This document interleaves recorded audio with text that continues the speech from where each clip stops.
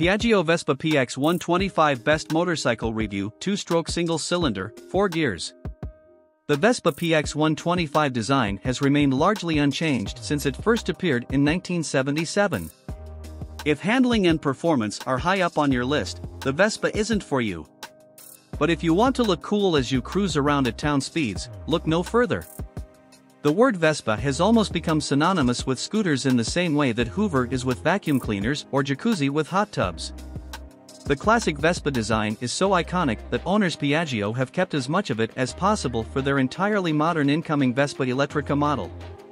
Vespa owners are a passionate bunch, and there's no shortage of clubs and ride-outs to get involved with, too, such as the vespa.org.uk forum.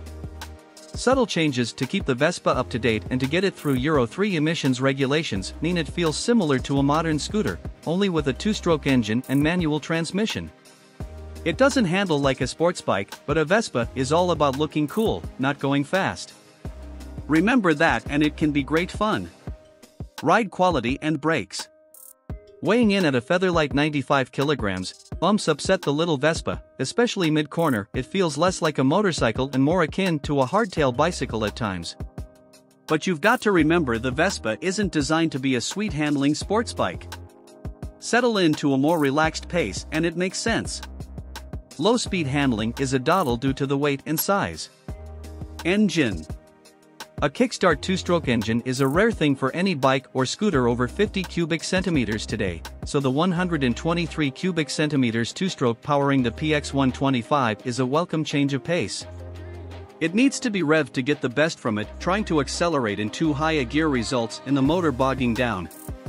But keep the motor spinning and the PX will whisk happily along on a cloud of blue smoke.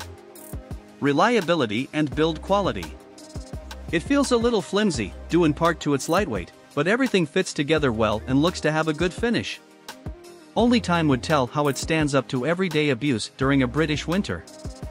We've got 5 Vespa PX125 owners' reviews on the MCN site, with an overall score of 3.2 stars out of 5.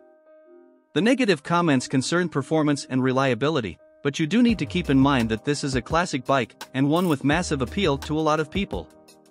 Vespa PX125 Buying Guide, What to Look For. Body. Take a good look around the bodywork of the bike and check for any accident damage. The panels should all line up well and there shouldn't be any scrapes or blemishes. Wheels. Damaged wheels can be a sign of a hard life.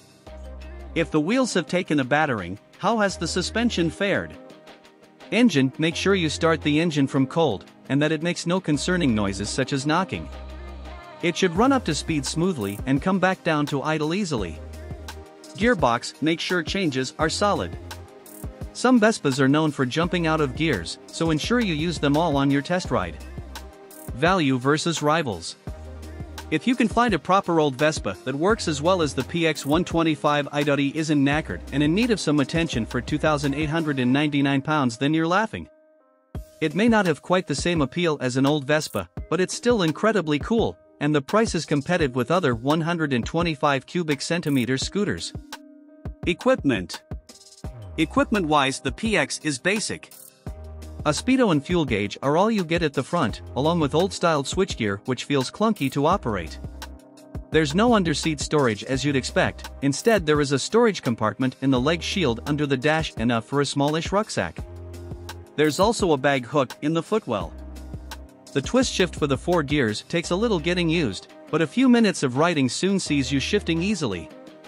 Because of the twist shift on the left handlebar, the rear brake is in the right-hand footwell, which is extremely awkward.